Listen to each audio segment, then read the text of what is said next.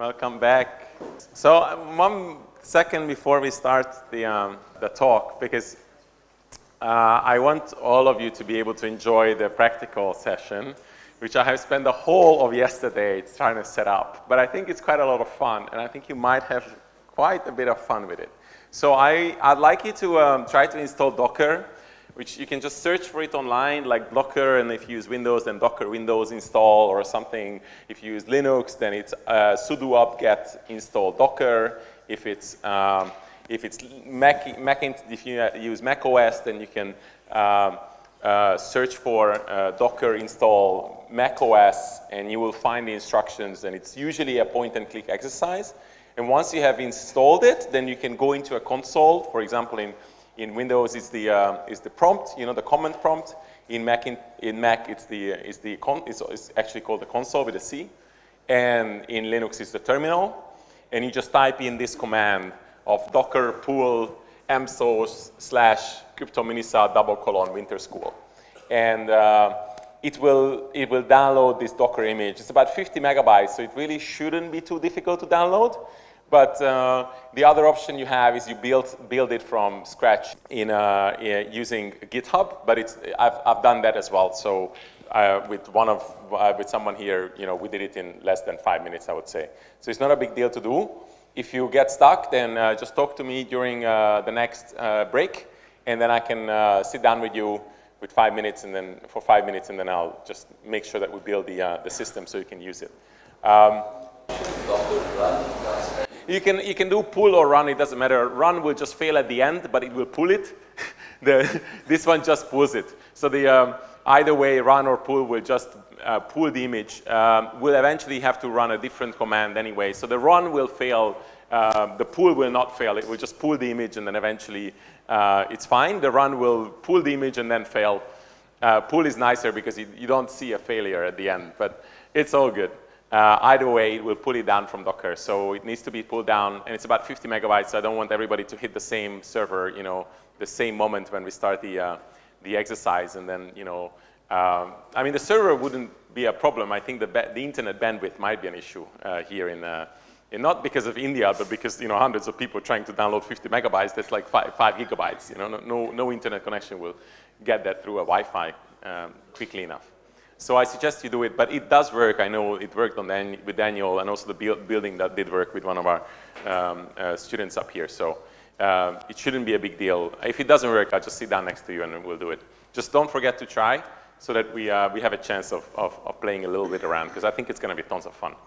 So I used run. Mm-hmm. Yeah. It didn't complain at the end. Okay. You know, the run obviously fails at the end, but it did download, so it did say pull the image, right? It did not complain at the end. So okay. I don't know if I ran something wrong. No, you should try doing the pull. And is there something that we should do after that to make sure that it has really been downloaded or something? Just do the pull, and it should say that all the layers have been downloaded. So it just says downloading the layers, and then if you do the pull, it should say at the end that everything is fine. Image is up to date, that's what. Yeah, it's up to date, so that's good. Yeah, that's perfect. So the pull actually does work. Yeah, sorry about the run. I'm new to Docker. I had to learn yesterday, so bear with me. I mean, I have a Docker image, but it's kind of new to me. Docker is a pretty complicated system in the end, but it does actually work. The pull is the right thing. I just learned that actually one of the students was clearly better than I was at using Docker. Also, Docker is something that you might want to play around with because it's used in all large enterprises. So we develop, like some companies will say we deploy software like, I don't know, 100 times a day. This is what they mean. They deploy Docker. And that's why they can do it 100 times a day, because Docker is so efficient at doing this stuff. Okay, so let's go back to the where we left off. So we left off with proofs. I don't know if you remember, I said this thing called stat solvers are search-directed proof systems. And this is what I want to pick up right now and talk about, so what do we mean by proof systems? What is a proof in this case? And of course, if the problem is unsatisfiable, then everybody thinking, you know, like the unset proof is super important. That's the thing we really want, because we need to prove unsatisfiability, and the only way to do that is to build this proof. And in particular, depending on the proof system that you use, it actually it determines the minimum size of the proof that you can build. So there are some proof systems, for example, this resolution proof system, that for particular problems, for example, the pigeonhole principle, it will create an exponential size proof, which is to say it will actually run in exponential time when you're lucky, right? Because actually many of these set solvers will never terminate, even though it, like, worst case is exponential, but actually it will not work because the heuristics will get messed up and it will keep on deleting your partial proofs until the point where it just keeps on recreating the proof that it just created and then keeps on deleting it and then recreates it and then it goes into an infinite loop. So it actually is exponential when you're lucky. And so it really matters the proof system that you use.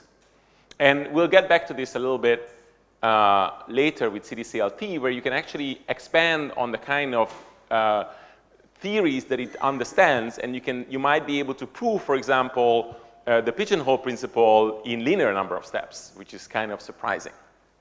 Or I don't think it's linear, actually. I think it's polynomial with a very low polynomial in front of it. And if, of course, this proof, the minimum size is exponential, you're sort of in a mess. Because depending on the number, the exponent, it might not work out, right? If you have 100 pigeons, it will never work. And even though, a 5-year-old will be able to solve a pigeonhole, I'll show you in a second why. And if the problem is satisfiable, most people would think, okay, well, it's satisfiable. If I'm lucky, I just branch in the right place and I'm done. But it turns out that, if let's say that the solution space is exponential in size, which it is, of course, and your proof system turns out that it takes exponential amount of steps to actually prove that there is no solution in those parts of the search space, then there is a very, very high chance that you will never actually jump into or bump into the satisfying assignment. So if we ostensibly could create something like a pigeonhole principle with a single solution, what you would need to do is you prove that there's nothing else on the other side, and then obviously get directed into the solution, or be super lucky and go right into the solution. And of course, set solvers try to do something in between when they're trying to be lucky, but at the same time building the solution. But if your proof is going to take you exponential time to prove that there's nothing there, then most likely you'll never get there. You'll never get into the solution. But one of the things that really is very confusing about set solvers when it comes to satisfiable solutions is that you might think that, oh, I'm just going to get lucky. But of course, imagine trying to get lucky with 1 over 2 to the power of 2,000 probability. I mean, that would be very lucky.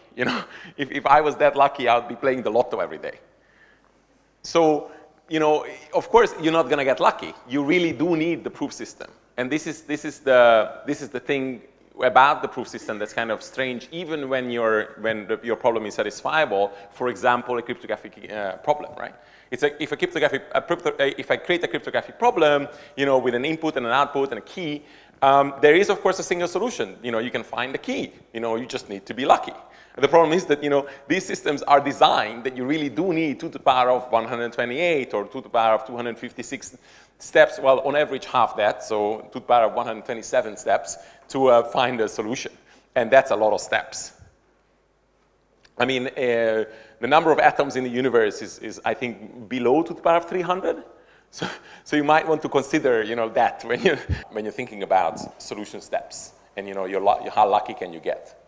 I mean, if every atom played a lotto, it would still not work. So that might not be the right strategy.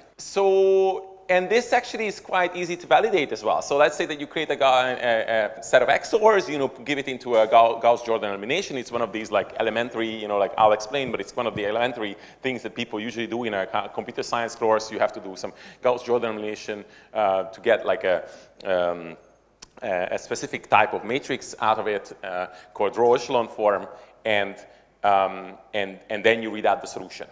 And this thing, I mean, I can teach it to you, or you can teach it to basically some elementary school children, and they'll do it in no less than a few hours, maybe. And this thing will never terminate, and it will be exponential to find. And it is very easy to validate because you give this this thing that you could basically ostensibly somebody who's maybe 13, 14 could do it in a few hours. And there's a specific single solution, and you give it to a set solver, and it will never terminate. I mean, you could say, well, you could just get lucky. I mean, yes, of course it could get lucky, but how many times do you have to run it to get lucky? And for how long? right? And of course, if your matrix is very large, you're back to the point of like, okay, well, there's more atoms in the universe than the chance that I'm going to get, this right. So I'm done. This will never work. So generating the proof is really important. Is really important. And how you generate it and what you generate and how efficient is this proof generation, etc. So now I'm just going to talk a little bit about this proof generation. So here's an example proof. So this problem actually doesn't have a solution. Basically, if you look at it, it's I'm saying A XOR B XOR Z is equal to 0, and A XOR B XOR Z is equal to 1. And of course, it's impossible that it's both 0 and 1 at the same time, so this is not going to work. And here's one way to prove that there's no solution. So let's try to derive Z here. So we're going to resolve these two clauses here. Just observe that Z is the same here, B is inverted, A is the same, not A is the same, so you're going to derive not A or Z. Here you're going to take the A not BZ, A BZ. Obviously this clashes on B again, and you're going to get A or Z here, not A or Z. So now we resolve these two and we get Z.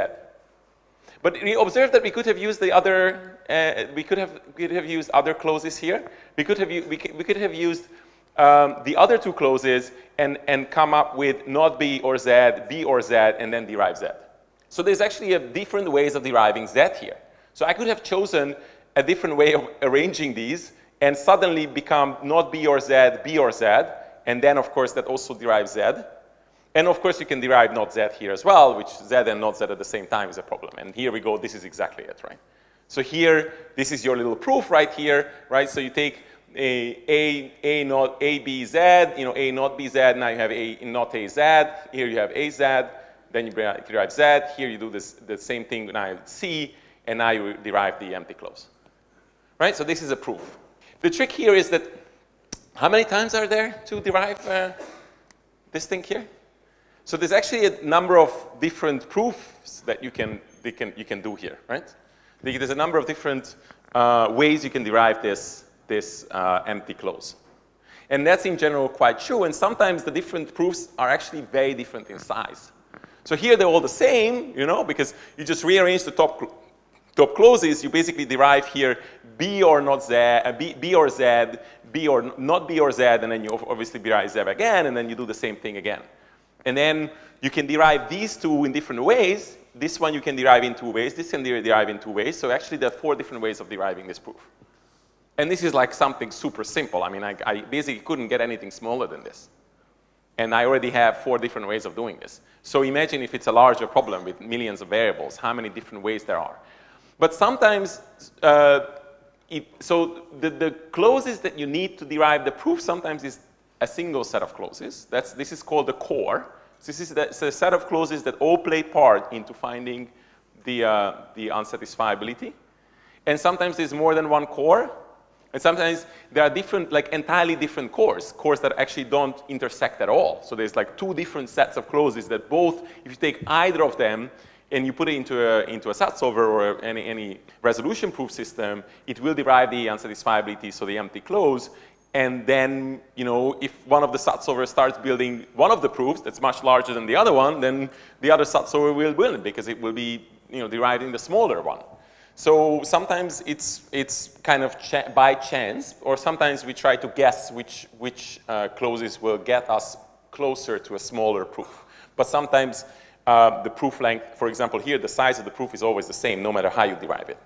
So sometimes you're stuck, because that's the only way to do it. So some observations about this graph.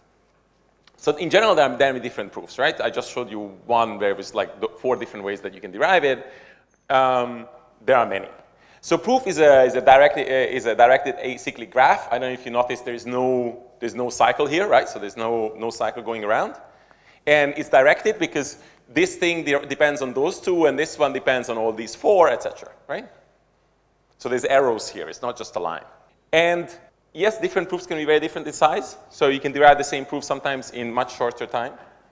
And also, it's not here that the clauses are actually, all the clauses are only used once. You see that this clause is used once, this clause is used once, this is used once, this is used once.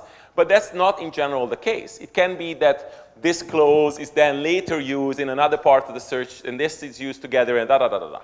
So it doesn't need to be a tree, because this is a tree, right? But it doesn't need to be a tree. It just needs to be a DAG, a direct acyclic graph.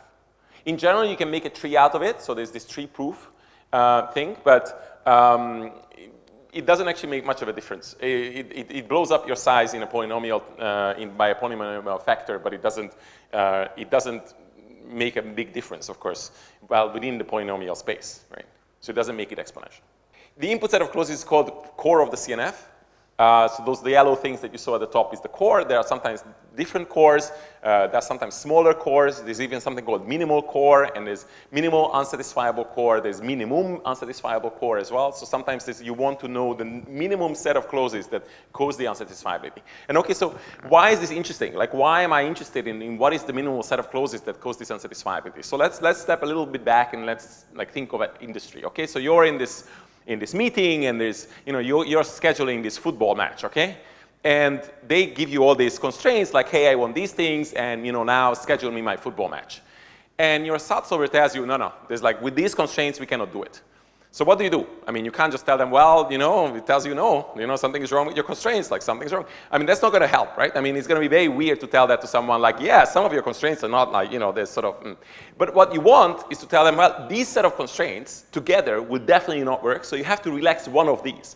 And typically, not every single constraint they told you, like one of the constraints is, for example, it needs to be, between January the 1st and, the 31st of December. I mean, that's most likely not a constraint that failed, right?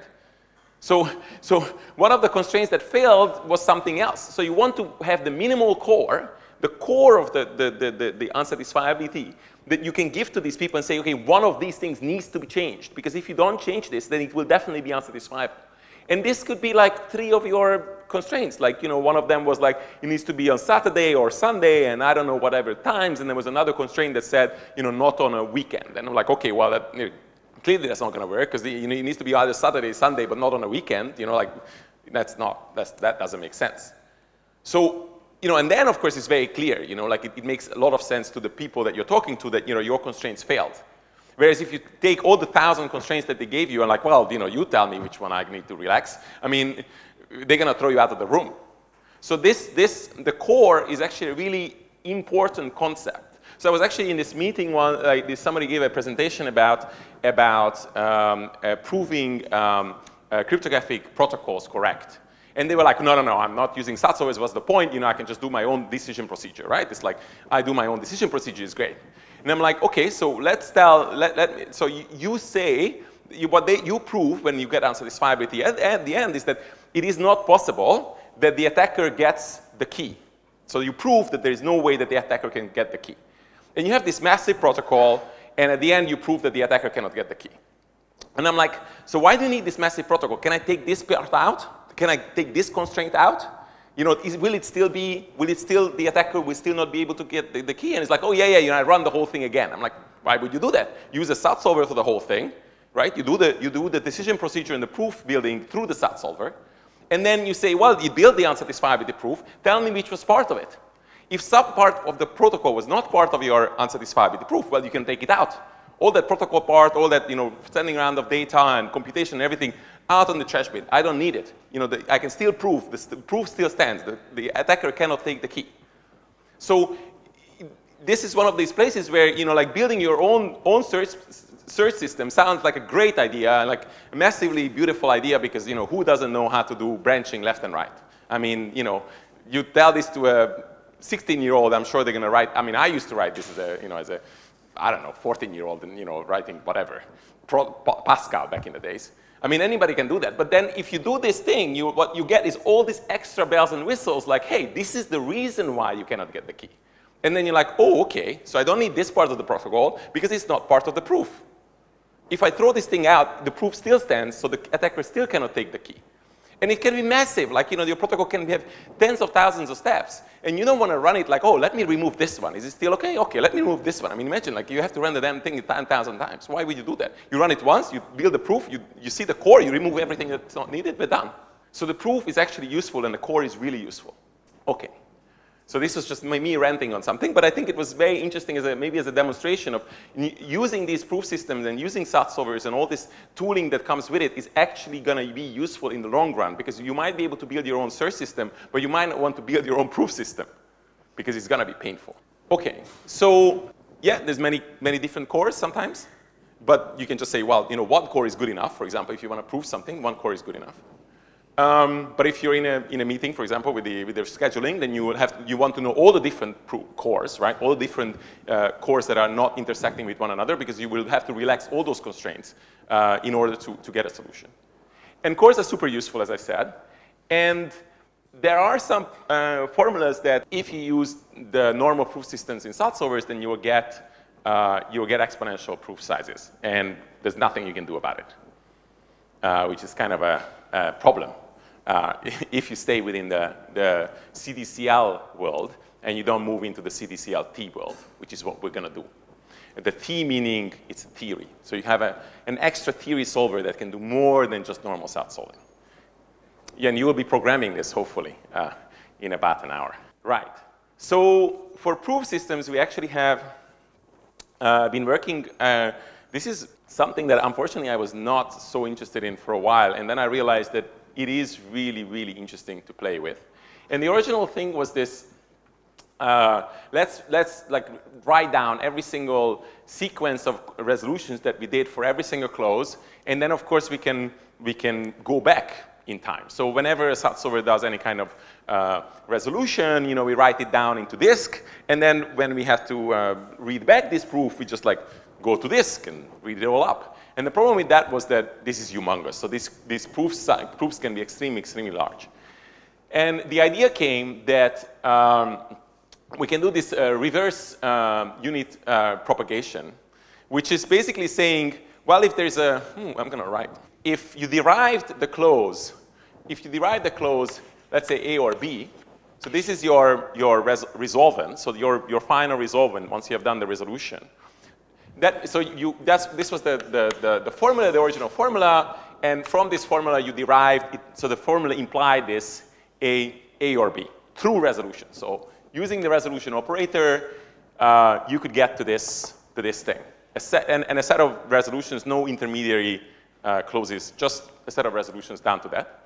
That means that the formula with not A and not B must fail.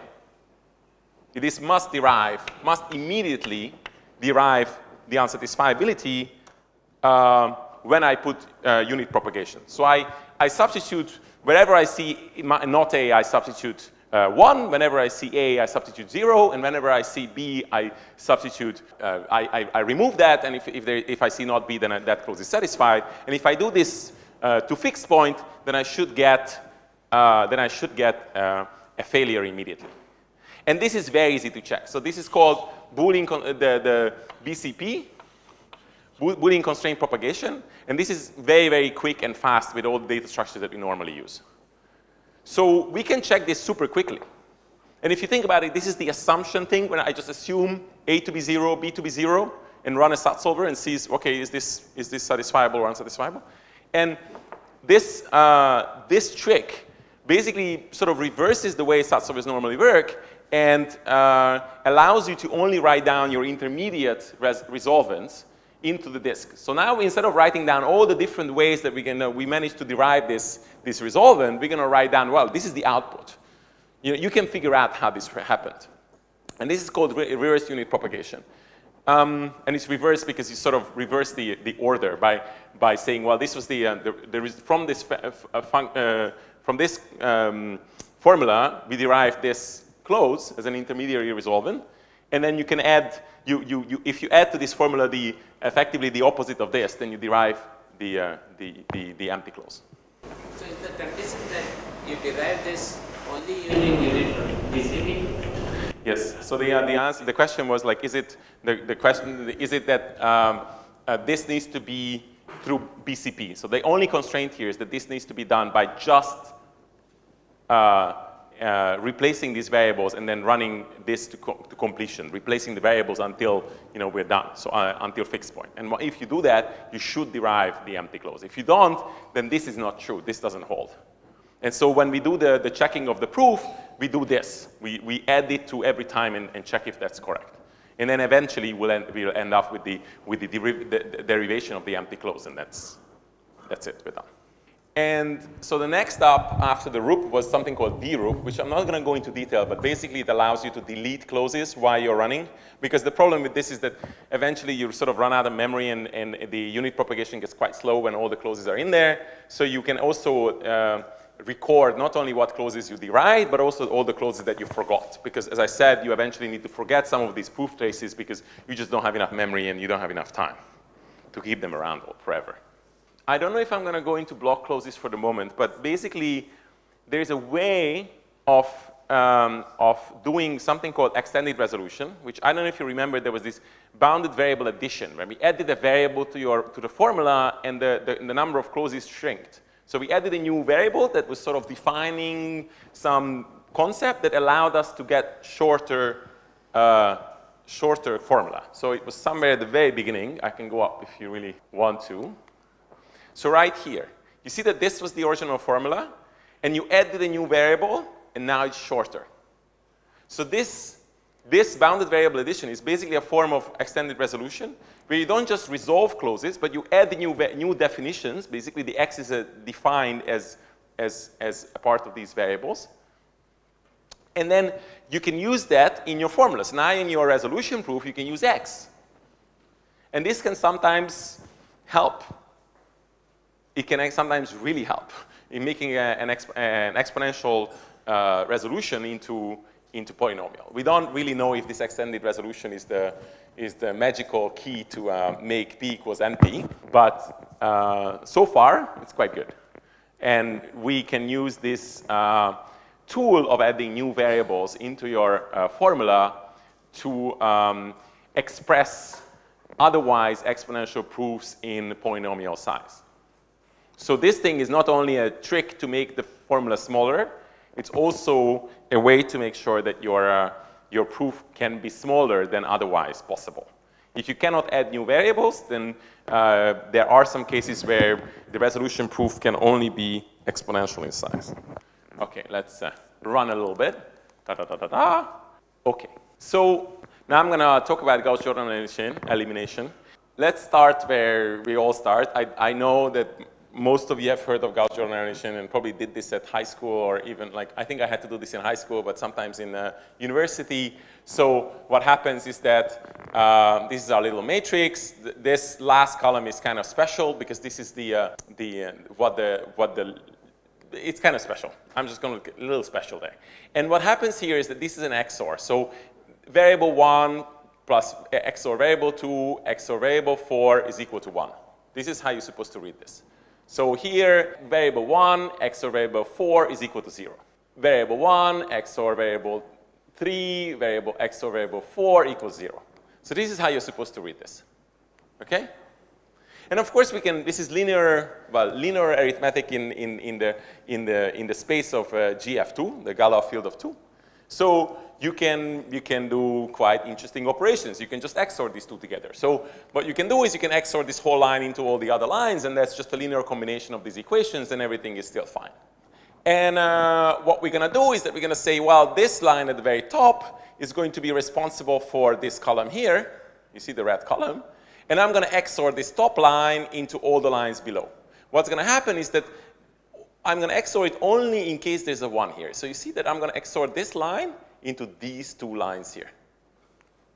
And what happens is that this becomes a 1, this stays a 0, this becomes a 1 because it was a 0, and then the next line that I'm going to XOR into, this one was a 0, now it becomes a 1, this was a 0, it was a 1 there, so that's okay, the two 1s cancel each other, it becomes a 0, and there we go. And now what's really nice is that the first column only has a 1 at the top. Of course, these other constraints are just linear combinations of previous constraints. So I didn't cheat. And I'm going to do the same thing for the next column. we take this is going to be our representative, this row is going to be the representative for this column here, and we're going to XOR it into everything that has a 1 below it. So it's going to get XORed into this row and this row. And obviously, these two ones are going to go away. So now we're here. You see that it's very nice because we have zeros here, we have zeros here. And obviously, you're going to do the same thing here. So this is a 2 1s here. We don't like it. We want this thing to be 0. Now we're lower triangular here. You see that it's all zeros below this triangle and it's all 1s across? Kind of nice. Now we're going to do the same reverse, obviously. So what we're going to do is we take this column here, we say, okay, well, we only want a 1 here in this part, and we're going to XOR this line here into that line there. And suddenly that thing is gone. This one is gone there. And we're going to do this here, so we're going to say, okay, well, this row is going to be responsible for this 1 here. I'm going to remove everything, but there's nothing to do here. You see it's all zeros, so I'm all good. Here, we're going to do the same. Oh, there's a 1. I need to get rid of it. So I XOR this line into this line. So there's a linear combination of two linear equations over the Galois field of 2. It's very easy. We just XOR the 2 lines together, and voila, we have a solution. So this is a row echelon form matrix, and I can read out the solution. So variable 1 is 0, variable 2 is 1, variable 3 is 0, and variable 4 is 0. We're done. Okay? And this is, well, if you do it the stupid way that I just showed, which is not so stupid, I think it's good enough. Basically, it's polynomial number of steps. Okay? It's order n to the power of 10, which is quite small, like worst case. So we're good. We're really good here. There's some more sophisticated versions. I think it can go actually below 2.8. I think it's like 2.7 or 6 or something. But nobody uses it because, of course, you still have to, when you do all this standard stuff, you have to take into account, your cache hierarchy and your cache locality. And you can do quite a lot of these things with instructions that take multiple data, single instruction, multiple data. So SIMD instructions. This was actually one of the original reasons why SIMD instructions were ever invented. So this, I don't know if you heard about this, SSE instructions, and now it's called AVX, and you can have like 512 bits in one go and that sort of stuff. And of course, you can make this 512 times faster. That's quite a bit faster. So this is why all these instructions actually make sense. So this is Gauss-Jordan elimination.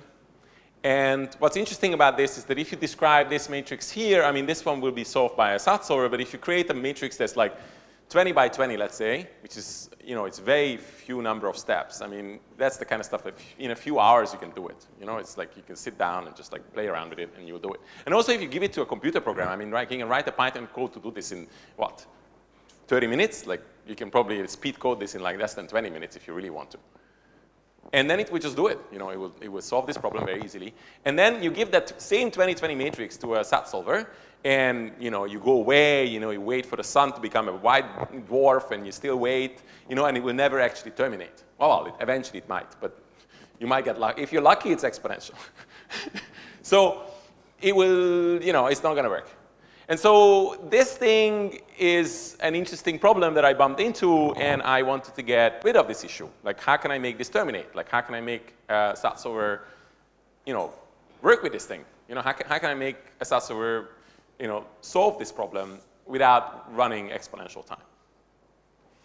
All right. So this is where CDCL-T comes in. And so CDCL-T is like CDCL with theory. So that's the T in the middle right there.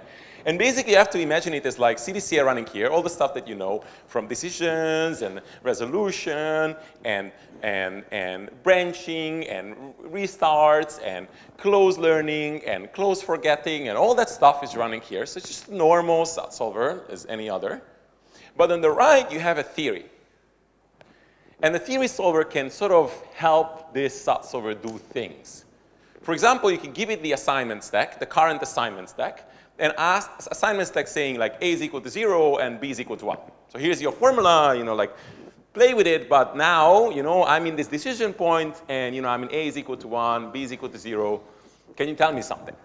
And then the theory solver is like, yeah, like that's actually wrong. Like A equals 0, B is equals 1 will never work. Yeah, that's not going to work. Do something. And then, the CDCL solver can say, okay, well, I must go back. I must either restart or, you know, like, or back jump or reverse the last decision, because this is clearly not going to work. I mean, I've been just told that this is wrong. And this theory solver can be quite powerful. So you can have, for example, Gauss-Jordan elimination running there. And then suddenly the thing that used to take you, you know, until the sun became a white dwarf is now going to take you under, I don't know, in less than 10 milliseconds.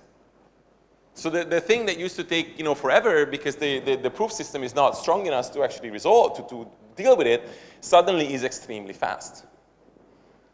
And this is, for example, cryptanalysis has this CDCLT inside where you actually now has more than one theory, although it's not all of it is released. But it does have a theory inside that is released that does Gauss-Jordan elimination on the side and runs at the same time Gauss-Jordan elimination while the SAT solver is running. And we'll explain, I'll go into detail how exactly. But the point is that as a theory solver, you have a powerful tool that is slow, usually, but is, you know, can do things that are really, really cool, that the other solver cannot do. And sometimes you can have more than one theory solver, so you can have multiple, of course. I mean, there's no reason why there should be only one. There could be another one, and another one, and another one, and many, many, many, many, many. So, for example, the theory can be Gauss-Jordan elimination. It can be pseudo-Abelian reasoning. It can be symmetric explanation learning, where you try to understand symmetries and direct the solver into places where there's not much point in being, for example, in some place, because it's symmetric to another place. So you're like, oh, let's not go there. Let's go to the one, you know, instead of like exploring all the symmetries. Because now you have to, you know, say, oh, well, you know, the bus number 1 cannot go on route number 1, and then you prove that it's not possible, then let's do bus number 2. I mean, what's the point? It's all the same bus, right? If bus number 1 cannot do it, then bus number 2 ain't gonna do it either. It's the same bus, it's the same driver, it's the same, you know, fuel. It's never gonna work.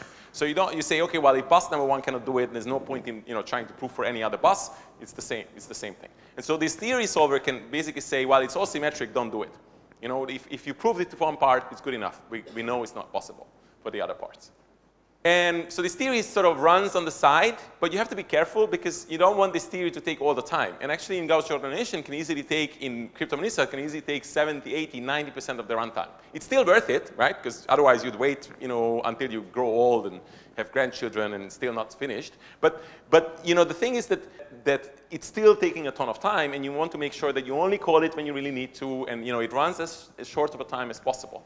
And it can do all sorts of things. So it can like give me new propagations that are implied by the current set of assignments.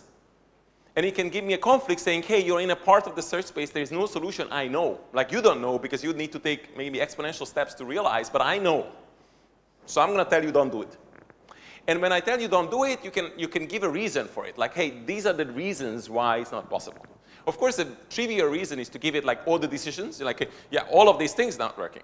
But sometimes you can give it smaller than all the decisions. You can give like, actually, not all of these things are important. Like these 3 variables, that's the one. Like all those 3 variables, if they're set into this specific way, it's not gonna work. So if you give that as a reason, then that's better. And it's a very good idea to give a reason. You can actually say, I say must give a reason, but actually you don't have to give a reason. You can just say, well, you know, like just explore the other part of the search space. But imagine that every time the SAT solver will have no idea it's not supposed to go to that part of the search space. So it will always go to that part of the search space. The theory solver will always be like, no, that's not a good place. Go back and like reverse the decision. It's better to give it a reason, like why this is not a good thing. And then the SAT solver will remember it as part of the resolvent of the conflict. And then learn from it and not go to the same place again. Okay, so you can do this better. There's some things that you can do. So for example, the previous one said, hey, you know, I'm gonna give the whole assignment stack. Like I'm gonna give all the assignments to the theory and then like, now you do your magic, you know? But you can also do is like, hey, the theory solver actually has a state. Like it knows where we are. And I'm not going to give you all the assignments that happen, because it might have been like, you know, like the current assignment stack is like, you know, 10 million variables that are set, you know, like now do something. And now I have to give you all these 10 million variables, and you do all these 10, you know, like all the stuff with your magic with these 10 million variables. And that's slow. So what you do is like, hey, actually, only thing that changed is that A and B have been set to 0. Now what? And then maybe the theory solver says, okay, well, the previous state was, you know, 10 million minus 2 variables were set. Now these 2 variables are extra set. What do I need to do? Is there something that needs to happen? And then the delta can give you a significant speed up that you do this delta. But imagine like nobody has ever written, or I have never seen anybody write about how to do Gauss-Jordan elimination with a delta. Like, hey, here's the Gauss-Jordan elimination. You derive your little, almost row echelon form. Now, I changed your matrix a little bit. Now what? Like, okay. Like, now what? Like, well, I mean, there's no books about this. I mean, there's tons and tons of books about Gauss-Jordan elimination because it's extremely important in a lot of fields, for example, in cryptography. But there's no books about like, hey, like I changed a little bit your matrix, now deal with it. And that's the same for many other theories where it's not well developed what happens when, like you can run your little theory, when I give you a set of assignments, but then if I give you some delta assignments, how do you update your theory to match, your changed space, your changed set of assignments? And so we give them basically a delta assignment stack. We say like, hey, these variables were unset, these variables were set, now deal with it. And we can also, the theory solver can give these reasons that can be shorter and maybe even more expressive, so you can give more than one reason and things like that. You can also do something called, for example, lazy interpolant generation or lazy reason generation, where you say, if you want the reason why this propagation happened, I can tell you. But I'm not going to do it now because it's quite expensive. Instead, I give you a placeholder, and if you click on this placeholder, I'll give you the reason, which makes it such that you don't have to necessarily understand exactly why something happened unless you really need this reason. And for example, when you're doing your conflict analysis, it might be that this reason is not needed. At which point, it's great because I didn't have to do the work. And the other way of doing it is called greedy interpolant or reason generation, where you always compute the reason, because sometimes it's cheap. Like sometimes once you already know that A it needs to be set to 1, then you exactly know why. In some cases, it's like trivial to read out, and it's just like, okay, well, I'm just going to do greedy. But lazy is usually more performant. So this is all about performance at this point. Yes? So you practically have the theory solvers that call other theory solvers and so on? So the question is there any theory solver that calls other theory solvers? I have never done it, but I guess it's possible. I mean, I guess it's possible. You can also just work through I see this solver, like the CDCL thing, as like my workhorse. And basically, the thing that you will be implementing, it actually could work with, so it already has Gauss-Jordan elimination here, and you will be implementing cardinality constraints. And it's basically the talking through the CDCL. It's like a car dealer, It's like it gets all these propagations, does its magic, and it's like, hey, here's the theory solver. Do you have anything? Like, nothing. Okay, how about this theory solver? Ah, yeah, not something. Okay, update my current state. Give the new state to the other solver. Nothing. Okay, good. I need to do a decision. I do a decision. I give it to this theory solver. Nothing. Okay, get the theory solver. Gives me something. Okay, I do my update. Give it. So it's basically this kind of dealer, almost like a dealer with cards, And then and all the information flows through the CDCL in my framework. But you don't have to do it that way. I mean, you could do it ostensibly different ways, but I find this to be a good setup because this thing is like pretty robust, and I test it quite well. So there's a lot of engineering that goes into this system to test quite well. But it's a good question of like, how do you integrate theory solvers, right? So do you put the theory solver here, the next one here, down the chain somewhere, or do you like integrate it as a star, And I think the star methodology is the one that I have seen, and that's the one I'm going to use, and that's the one you're going to be using. But ostensibly, you could, although often these theory solvers are extremely messy. And so you might want to just use the CDCL because it gives you this very tight, nice interface. So the hard part here is that the theory solver needs to keep a state and needs to update and understand the delta. And if it's really cool, then it can actually do this kind of lazy interpolant or lazy reason generation where it doesn't immediately compute why something needs to be set to a value. It can do this kind of placeholder thing like, hey, you need that, I can compute it for you. But call me later, because it might take me, quite a lot of time to compute it. All right. So what do we need to do this for Gauss-Jordan elimination, right? So that's what we're going to do. This is my the trick. We're going to do Gauss-Jordan elimination, and then we're going to do symmetric, not explanation raining, just symmetries in general. So we're going to do CDCLT, and our thing is Gauss-Jordan elimination. We want that. We need it. We like it. XOR is our thing, because I do cryptography, so that's why XOR is my thing. And okay, so we need a few things, right? So first of all, we need to understand the XORs. Like it might be that I give you the CNF, and now you're like, okay, well, deal with it. I mean, there's not going to be any XORs in there, right? No, there's no XOR constraint per se. I mean, the XOR constraint might be inside the CNF, in this form that I explained with all the intermediate variables and all these like lots and lots of clauses that look very similar and are what's called blasted into the CNF. But you need to recover it. So you need to find them out of the CNF. And so we need to do that. That's number one.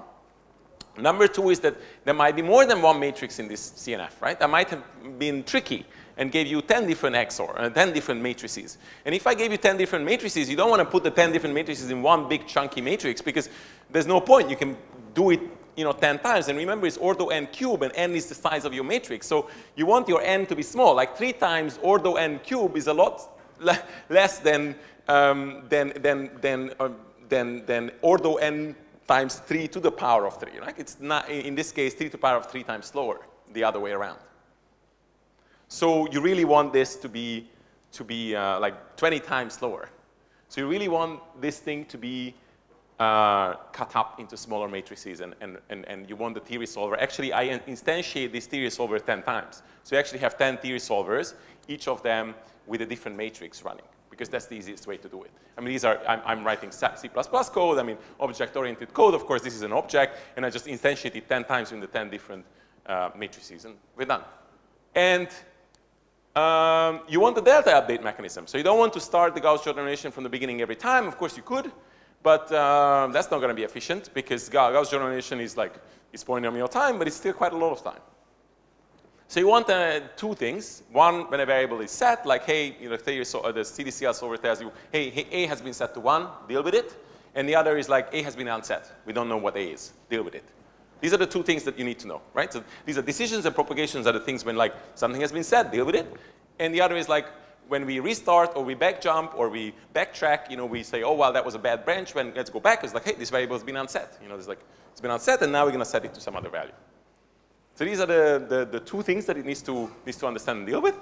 And of course, it needs to use some efficient data structure do these kind of quick updates, like of the internal state. So this state needs to be able to update the update state. That needs to be fast.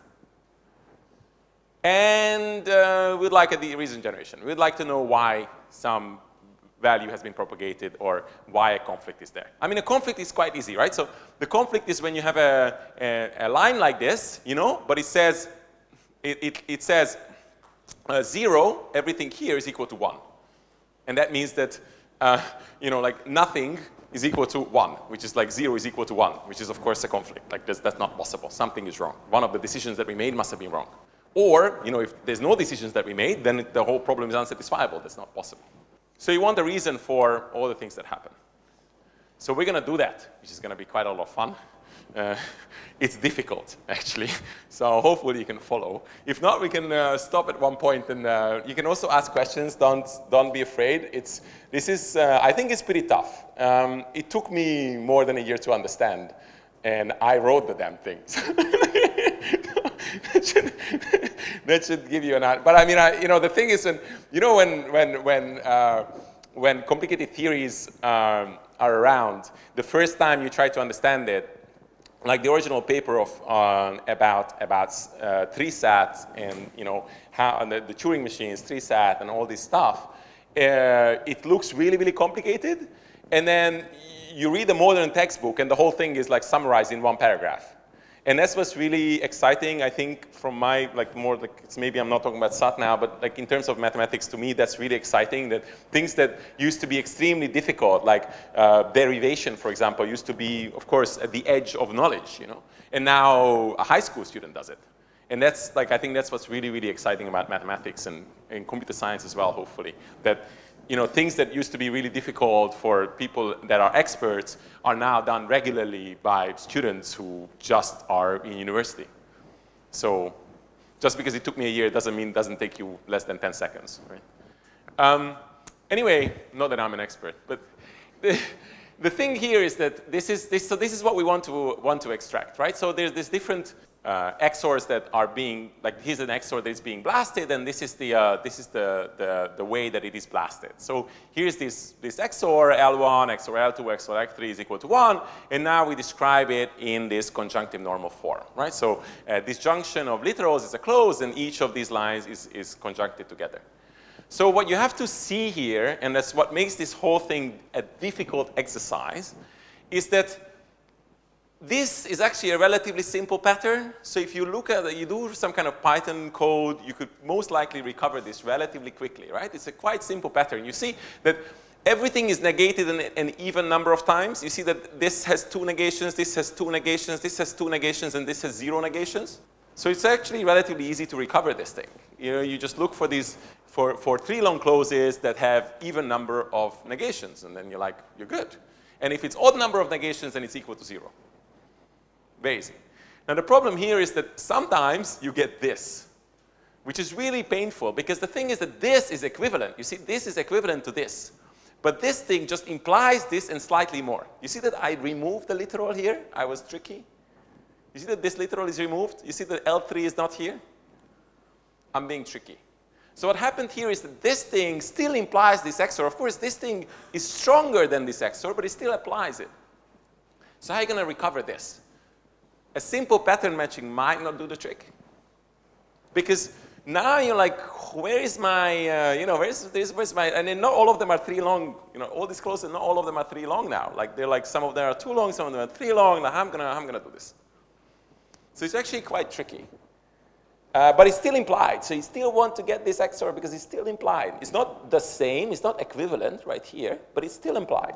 So we should still detect it. The end here, there's a parenthesis, clauses are there, right? Oh, yeah, yeah. So, I mean, each line is separate. Yeah, yeah, each line is correct, separate. yes. Yes. So, sorry about that. It's maybe not very clear. So, the end is, of course, each of those clauses are, it's not, yeah, it's not, the injunction and conjunction are not associative, of course. So, you have to be careful. Yeah, each of these lines should be taken separately, and all of them are conjuncted together. Yes.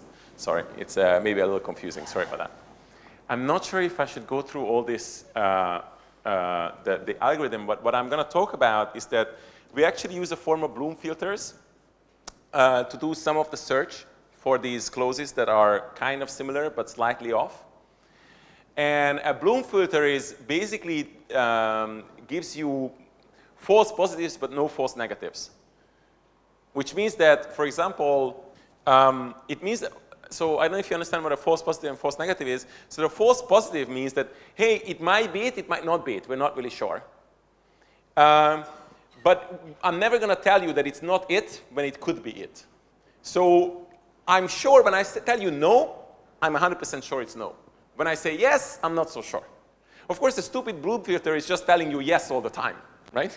It's a very stupid Bloom filter. It didn't quite help much because it just tells you yes, yes, yes, yes, yes, yes, yes, and then you have to check it like, oh, is it really? Blooming idiot filter. Yes, it's a very idiotic filter. But if you do this well, then actually it can speed you up quite a bit, because most of the time it will say no, yeah, that's no, and here like I'm not so sure, check it. And if it gives you a very, the quality of the filter will give you a meaningful improvement in the speed of search. And we use this quite often in many different places in solvers.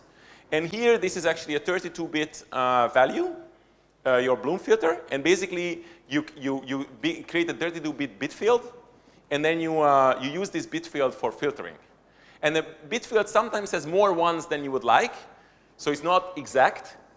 But all the places where it has a 0, basically, we're sure, and that's where we can say no for certain. So you want Bloom filter to detect what clauses participate in the extraction? Yeah, exactly. So what we do is that we say, let's say this clause is part of an XOR constraint, and now we want to filter through all the clauses that cannot possibly be part of this XOR constraint. And then once we have filtered through all of them, then now we have a chunk of clauses that could or could not be part of the XOR constraint, and then we do the expensive check of like, is it really part of it?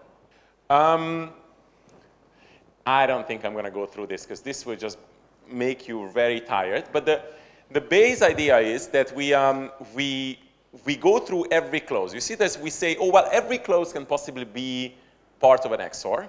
So for every clause, we're going to say, well, if this clause is really large, let's say 20, then most likely it's not part of an XOR clause, because then somebody would have created 2 to the power of 19, so almost 1 million clauses to create one XOR constraint. And we're hoping that nobody was that idiotic when they created the CNF. They could have been, but let's hope they weren't. Okay? Because most people will cut this down and realize 1 million clauses makes quite a lot of sense, because if you have 10 XOR constraints, which is very, very small, you now have suddenly 10 million clauses, which is, like nobody does that. So we put a size limit, which is kind of a heuristic thing, like if the clause is too large, don't bother with it. Usually this cutting number that I told you about, where people cut the XOR into chunks, is like maybe at most 7 or something, because that implies 2 to the power of 6 clauses, which is, I don't know, like 64, not so bad. And then if it's larger than that, then no. Otherwise, we say, okay, well, we did try this clause already. We will be trying this clause, for seeing if it's part of an XOR clause. So never do it again. This is, like, we remember that this is not it. And now we're going to, okay, well, what if this clause is actually part of an XOR clause? What would that mean? Like, what other clauses would I need to make an XOR out of this? So let's say that, your clause was A or B or C, and I'm like, okay, well, A or B or C it is. So I'm going to look for A XOR B XOR C equals some value, either 1 or 0, right? I mean, in this case, because A or B or C is a particular set, you will know if it's 1 or 0, but you look for an XOR that has these 3 variables and see, well, is it there, is it not there? And so this thing here, you will see this thing here will do that. So it says, okay, well, this is my base clause. Like, that's my thing. And I'm going to say, okay, for all the literals in this clause, I'm going to go through all the occurrence lists of all the literals that are in this clause. So basically what we do is that we first do a pre-processing of the CNF formula, and we create an occurrence list. For every single literal, I know which clause it is in. So I have maybe 10 variables, then I have 20 literals, and I have I have a data structure that says, okay, well, how about variable 1? I mean, literal 1, literal not 1, and all this kind of stuff. And then, okay, well, it's in this clause, and this clause, and this clause, and this thing is in this clause. This is in clause 1, this is in clause 2, clause 3, this is in clause 4. And then, V2 is actually in, I don't know, clause 2 and clause 4 and clause 5, etc. And then da-da-da-da-da. And then I can look this up. And if I saw an XOR, a clause that I think, well, it's going to be an XOR maybe, it's going to be V1 XOR V2 XOR V4, for example, I'm like, this is what I'm looking for. Then I'm going to look into each of these lookup tables for each of these literals and check if any of these clauses that are here match this pattern. And of course, if any of those clauses contain any variable that is not V1, V2, or V4, then, not interesting. I mean, that cannot possibly be part of an XOR clause. So now you see that I do this combing through the CNF really quickly, because I'm not looking at a ton of clauses that are here that I'm not interested, because cannot possibly be part of this XOR clause. And what I'm going to do is that I'm going to go through all these clauses that you see here, because it could be part of this XOR, and say, okay, is it the same size or smaller? Because it cannot be larger than 3, right? It cannot have 4. The size cannot be more than 4. If the size is more than 4, then it cannot possibly be part of this XOR. There's no way, because then it would have one more literal. That, like, where do I put that?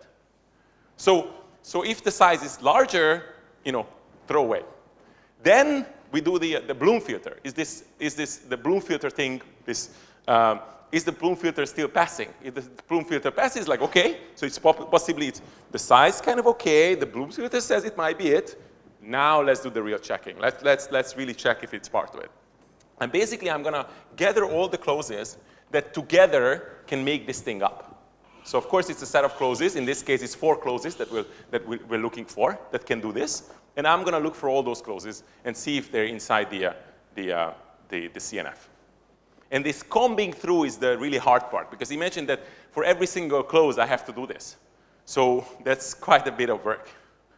I I mean, the closest that we're looking for here is, ooh, now I'm always confused, but the V is a really bad choice. I'm going to call this A1, A2, and A4. And then I'm going to say, well, this is, so A1, A2, A4.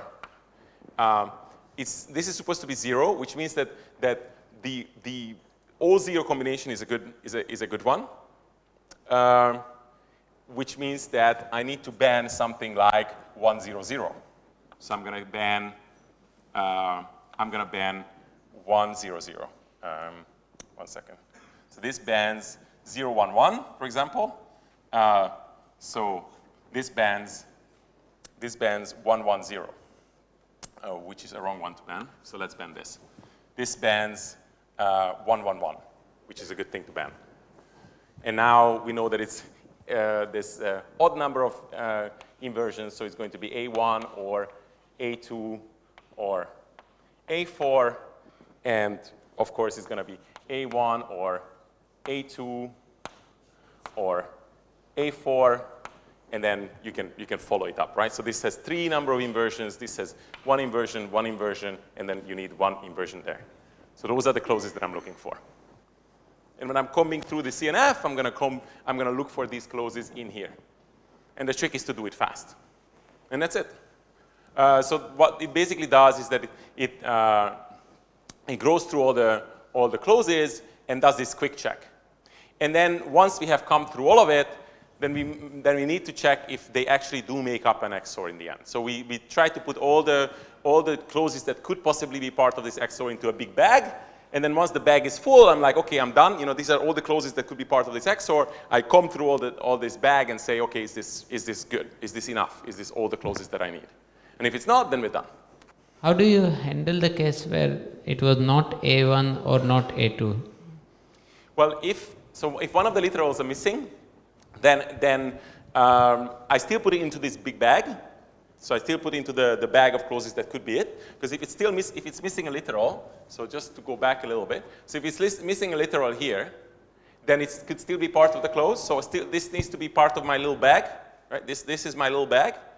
And then checking the bag is going to be a bit more complicated because you're not just looking for this pattern, you're looking for a bit more complicated pattern. I'll talk about it in a little later, but actually I didn't go into the idea of this quick check because the bag verification, because this is the bag that you need, and then verifying this bag is a slightly more complicated scenario, especially if the XOR is kind of large. But in general, you just need to verify that this bag implies this XOR. And of course, you should only put closes into this bag that possibly could be part of the XOR. So first you get the bag, and then you verify that it's the right thing. And this thing here generates the bag, and then you check if it's right. Anyway, next up is that we need to. So next up, what I was talking about is this thing where you have a matrix, but it's actually not one matrix, but 2 matrices, and you want to cut it into 2 chunks. And the way you do that is you first put every single XOR into a different matrix. So you say, well, every XOR is in a different matrix. And then I'm going to go through every single XOR individually. And every variable that's in that XOR, I'm going to go into all the XORs that those variables are in and pull it into this one matrix. And iteratively refine that, you know, all those matrices that are not, that used to be individual matrices are now one big matrix. And I basically just do a merge algorithm. If you think about it, it's just a merge algorithm. I merge the closes together that fit together. And of course, the ones that were separate eventually just merge together into different matrices. So it's nothing but a merge algorithm where I assign every single XOR a different bucket, and then I merge the buckets when a variable is found to be in 2 different buckets. Of course, no variables should be in 2 different buckets. So when I see a variable that is in 2 different buckets, I merge the buckets together. And I keep on doing this until I've gone through all the XORs and all the things that could have been merged have been merged. And I'm done with, at the end, X number of buckets. Maybe 1 bucket, maybe multiple buckets. So it's just imagine it as like buckets with different different variables that are connecting, and when I see that they're connected, that the same variables in two different buckets, I put them together. And I just merge, and eventually I'll end up with either separate buckets or a single bucket. We'll see. And that's all this does. It goes through all the XORs and merges the variables together that are found to be together in the same XOR. So if an XOR has A, B, and C in it, then obviously all A, B, and C variables are all belong in one bucket. And I see another XOR that has C, D, and E, then I know, okay, well, it belongs to the same bucket. It's like A, B, C, D, and E now, and et cetera, et cetera. And eventually, this merge will terminate, and it terminates when I've gone through all the XORs. So it's actually linear in the number of XORs, the number of steps that I have to do, depending on what you mean by step. But I only need to do merges every time when I go through an XOR. And that's all. I just go through all the XORs, and I'm done. And I basically keep a lookup of where each XOR belongs and where each variable belongs, and I just keep on merging them into the bucket. And eventually I end up with a few buckets. Here, 2 buckets, clearly, because they don't intersect. So the issue I have here with the delta update with Gaussian elimination, which is what we're going to talk about now. So write Gaussian elimination, you run it from the beginning to the end, you're happy, you have this row echelon form. And now I tell you, well, actually, this column, yeah, it's been set. So now what do you do? So this is what we're going to talk about now. First, some things to set straight. How do we store these matrices? So if you have a look, all of these matrices only have zeros and ones. So actually, you can use a bit-packed format. So this is going to be actually less than an integer, right? So it's 1, 2, 3, 4, 5, 6, 7, 8, 9. OK, so it's actually this is going to be a 16-bit integer. You can store it in 16 bits, right? One line, 16 bits. And you can do this for each of these. So you can have, this is actually 4 16-bit integers, and we're done. So we don't have to keep, like it's not each byte every single one of these bits here. You keep them what's called bit-packed format. But the problem with bit-packed format is the following. So if I have this bit-packed, completely bit-packed, then the problem here is that swapping rows is going to be kind of expensive. Because if I want to swap this row with this row, OK, I'm going to swap the 2 rows. What happens? Now I have to do a copy operation. I need to copy this integer into some value. Then I copy the other one here, and I copy the other one there, right? So it's 3 copies, actually. So imagine this matrix having, obviously, 1,000 columns. Now, suddenly, it's quite an expensive operation to swap 2 rows. So you don't really want to swap any rows. And the row echelon form that we saw before, remember this row echelon form that was very beautiful, this thing? It looks beautiful. I like it. The only problem with it is that if you aim for this visual representation, then you're going to be in a mess. Because it will be very expensive because you have to swap rows around. But if you're not interested in the visual representation, what you're interested in is what this actually means. What this means is that every single column here has a row that represents it. So every single column, this column has this row that represents it. This column has this row that represents it. If I swap these columns, it doesn't make a difference. It won't look that nice. Like, I agree. It looks very nice that it's nice in row echelon form. But if I swap these rows around, it's still going to mean the same thing. If I swap this row to the bottom, it still means that this row is responsible for this column, and whatever row is responsible for the other column. So this is very nice because you know that, of course, the first row is responsible for the first column, and the second row is responsible for the second column, and the third row is responsible for the third column, etc. It's nice and easy. But if I swap them around, it's still the same thing. It just looks a little messier. So we're going to make it messy, because I don't like swapping rows around because it's expensive. You have to copy memory around, and I don't like that. You will see that actually memory copy, if you do this with the memory copy, so you want this nice row echelon form, it's going to take about 90% of your time for nothing, only so that you can print it very nicely. But otherwise, no reason. So we are not going to swap rows. What we're going to do is that we'll know which row is responsible for which column. We need to keep that somewhere. Before, it was very easy. Row number 1, yeah, it's column number 1. Row number 2 is column number 2. So it was easy. Now it's not so easy. We need another data structure that says, oh, well, row number 1, yes, is responsible for column number 20, and row number 2 is responsible for column number 5, da, da, da, da. So we need this very small data structure, right? It's extremely small. It's just ortho n. That's all it is, the number of rows there is. So now any row can be responsible for any column's single one, making sure that that's the one. For example, we can say this row here is responsible for this column here. You see this? Like this row here is responsible for this column here. You see that that's the only one here? And same thing here. So this row here at the bottom is responsible for this column here. You see, it's responsible for it. Nothing else has a 1 there. And the same thing here, you know. This row here, the third row, is responsible for this column here. Now, there's no other one there other than this one. And the last column, the responsible row, is the first row. We just swapped it around. I can swap this around, and it will look more row echelon form, of course.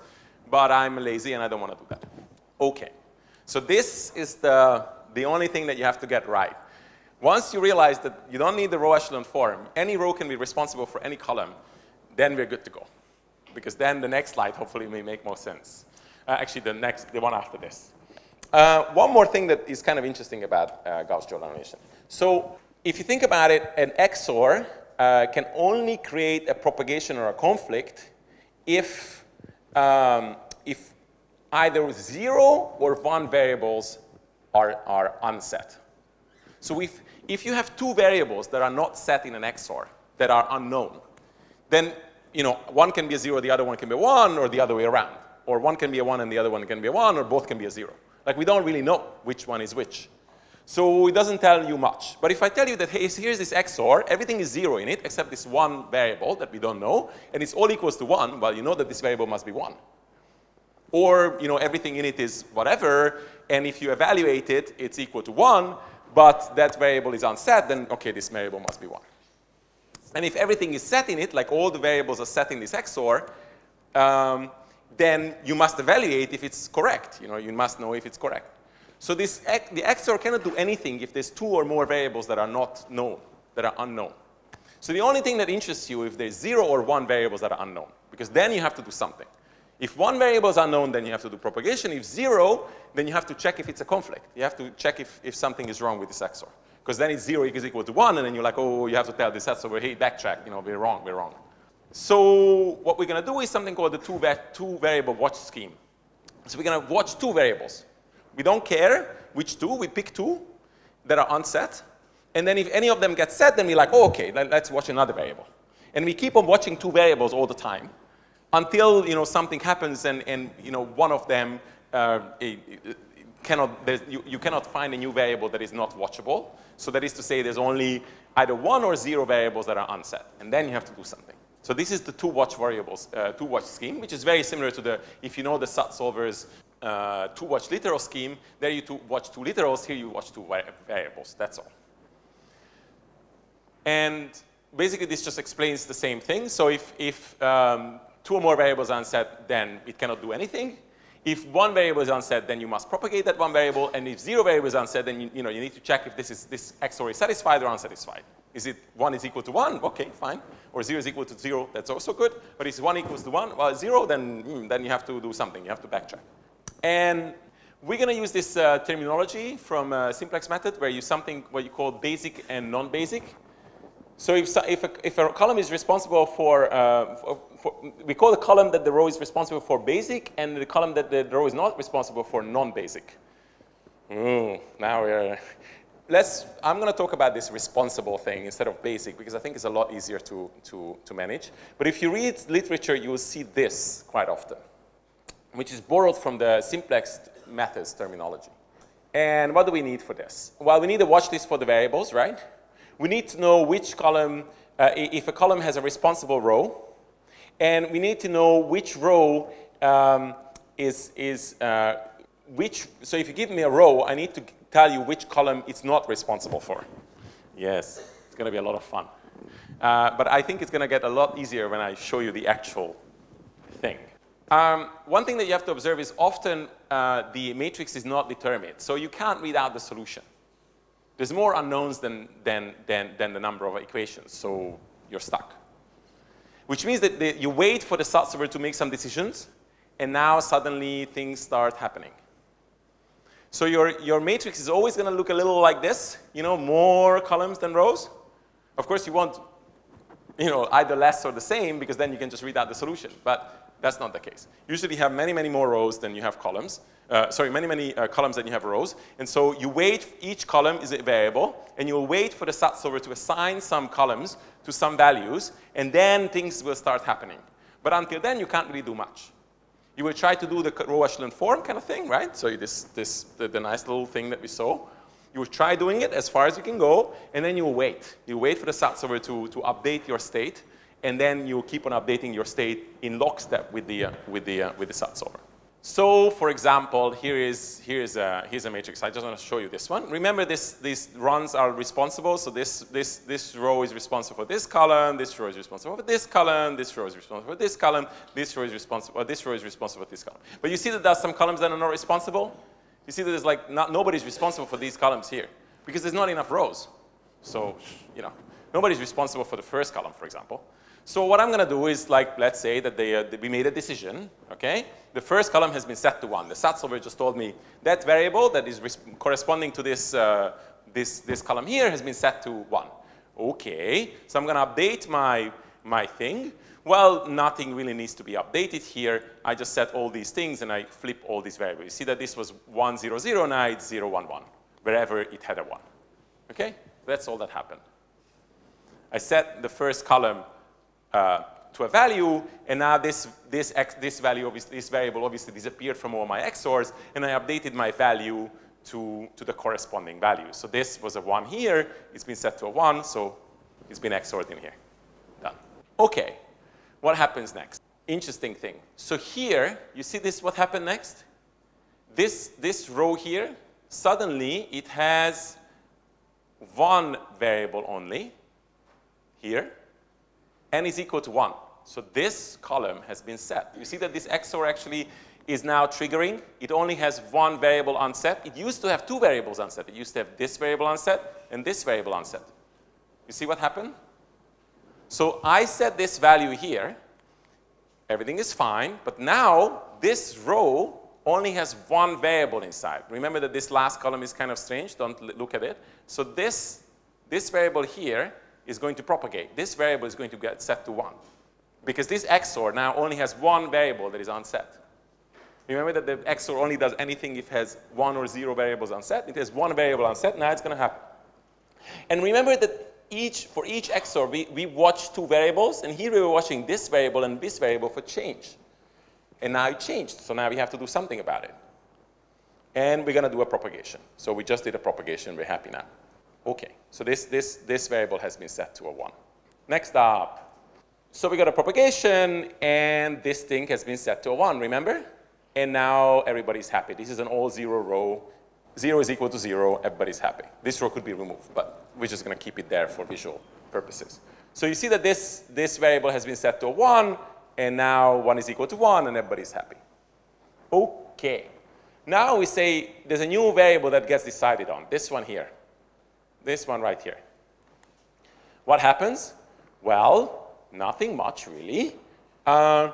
This has been decided to 0, actually. But what happened here is that you see that this 1 here used to be, this row used to be responsible for this column here. Well, it no longer can be responsible for that column, because that column is So this row actually doesn't have anything that's responsible for. You see that it's not responsible for anything? It doesn't have any red in it? So we need to, this row needs to be responsible for someone. So we're going to make it responsible for this row or this column right there. It's like, oh, that's your thing now. Today you're going to be responsible for that one thing. And of course, if you're responsible for this column, it means that now you're in like a wrong state, because that shouldn't be there and that shouldn't be there, right? Because you're responsible for that column. You shouldn't have any other ones in there other than the one that you're responsible for. So we're going to XOR this row into the first row and the last row to remove these ones. You see that now it's not, this one and this one, like disappeared. You see that this one and this one disappeared? They disappeared. And we also are like much more row echelon. I don't know if you noticed that we're sort of more row echelon, like it's nicer. We're getting there. But now we have a new propagation. You see that we did the XORing thing, and suddenly, you see what happened with this row at the bottom? You see that it's only got one variable that is unset. Remember the thing with if 1 or 0 variables are unset, then you have to watch, you have to be vigilant. So now we're vigilant, it's like, ooh, something happened here. We need to deal with it. So, and now what we're going to do is that we're going to set this variable to 1. And now it becomes a 0 again. You see that now we have 2 0 rows. Kind of cool. And the story goes on. I don't know if you noticed this, but the first row actually is also propagating. You see that this is also propagating here? Oh, no, it's not propagating. No, it's not. It's also got two variables in there. Yeah, it's got 2 variables in there. And of course, this, you know, there's no more things that we can make these responsible for, because these rows cannot be responsible for anything. It's all zeros. And every other row is correctly responsible for someone, like one of the columns. And so this will go on. All right. So I don't know if this made sense, but you see what I'm doing is I'm just keep on making decisions and propagations, and then if I manage to remove one of the, for example, here I managed to remove the one that it was responsible for, then I'm like, okay, well, this row needs to be responsible for some column, so I assign it whichever, like actually normally we assign it the first one that I find, because I'm cheap and I'm lazy and I just, whatever, the first one is good enough. And then I make it responsible for it, and now I readjust the matrix. So this is called adjusting of the matrix, because I have to adjust it to be this kind of modulo row swapping row echelon form. And this is the trick. So this is the quick update mechanism that you use to keep yourself in this row echelon, like this modulo row swapping row echelon form. It's kind of cool. Okay, so one more thing that's kind of interesting is that obviously I was talking to you about this reason close thing. I'm not going to go into reason closes so much other than observe that when I green out this thing here, think of the green as nothing but green glasses. There's all the values underneath. And all the values that are, if you don't zero it out, but like you just always when you know that closes, that variable is set to a value, then you think that it's a 0. When you do this, you think it's 0. But it's actually not a 0. There's some value in there. And if you just do the XOR over the whole matrix just as before, then every single line is a linear combination of all the lines before. Because the way the matrix starts, this, of course, is part of the CNF. This is part of the CNF. And if you just XOR these rows together, then it's still part of the CNF. It's just a linear combination of the original XORs. So if you look at the green thing here as not being green, but still the same thing as here, still the same stuff, but we look at it as green when we do this operation. But when we actually look at the reason close, the green is the thing that you would have there if you would have just XOR them together, the lines together. Then it's just a linear combination. And then that's your reason close. So this thing is actually much more noisy. There's lots of 1s here instead of 0s. And everything that's in this matrix is actually just a linear combination of the original XOR constraints that you had.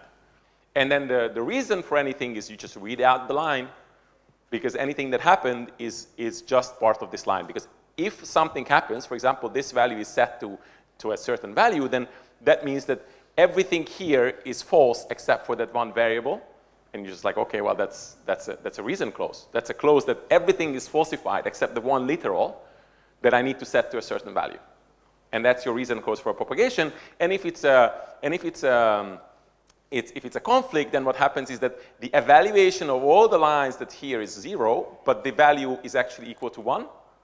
So that means that all the variables here, without the green glasses, together are a linear combination of any of the original XOR constraints that we had, and themselves are a conflict reason. So you just read out the line straight off, and that's it. So the green is just your glasses. You wear the glasses when you do this job of updating your matrix. But when you're not updating your matrix, you don't wear your green glasses, and then you can just see the reason closes all there. Because every single line in this matrix is just a linear combination of the original XOR constraints that you had. And that's it. That's the trick. So that's it. I won't have more time, much more time. One thing that I want to tell you about is the backtracking.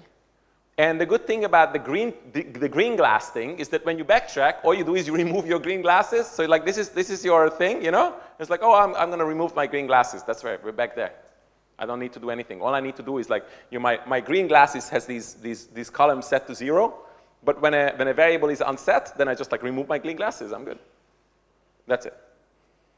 So these green glasses help you both generate your reason clauses and also allow you to unset things. And what's really interesting is once you unset something, you see that all the things that are responsible are still responsible. Everything is still like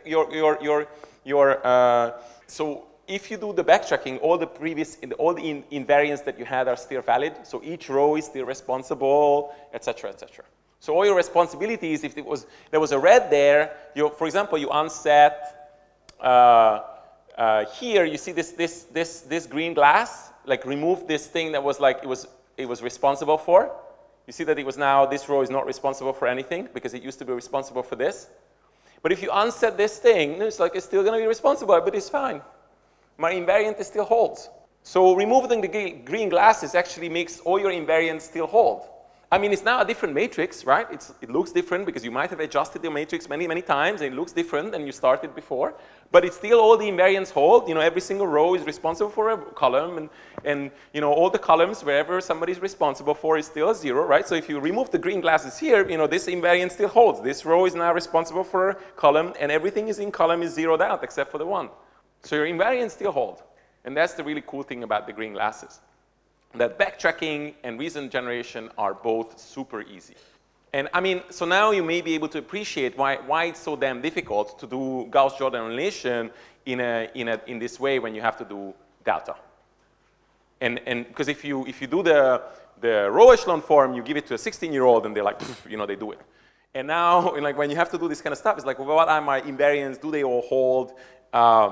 What happens when I have to set variables and unset variables? Like, how do I manage that? And how do I read out a reason clause? How do I make sure that every line, is a linear combination of the input constraints so that I can create a reason clause that is valid over the whole search space, right? Your reason clause needs to be valid over the whole search space. I think I'm going to end there because I think it's a good point to end on, that you need all these tricks to understand and make sure that the delta updates are meaningful. And actually the practical session, so that we just prepare for the next, because we're going to have lunch now, I think, you will actually get a full set of assignments and you will not do delta. If you really want to do delta, maybe some like adventurous people can do it, but in general, it's much easier, of course, to run everything from the beginning to the end rather than doing, this super complicated, like, what do I do with this delta update? Like, hey, there's a new variable that's been set. How do I update my current state to match the whatever? Instead, we're going to be like, okay, this is the full state. You deal with it, which is a lot easier. Of course, it's a lot slower as well, like massively slower. But it's a lot easier to deal with, and you still get to understand what it means to be propagation, conflict, and reason. So. And we'll do coordinated constraints, which are much easier constraints than this, I think, because it's just at most k constraint, but you can have at most 1. All the ones that I put down is at most 1 because it's a lot easier to deal with. But if you want to, you can do at most k. It's more or less the same complexity when you write it in Python. And you won't have to deal with all this delta stuff, which is a pain to deal with, but also a lot of fun. OK, I think I'm going to end there.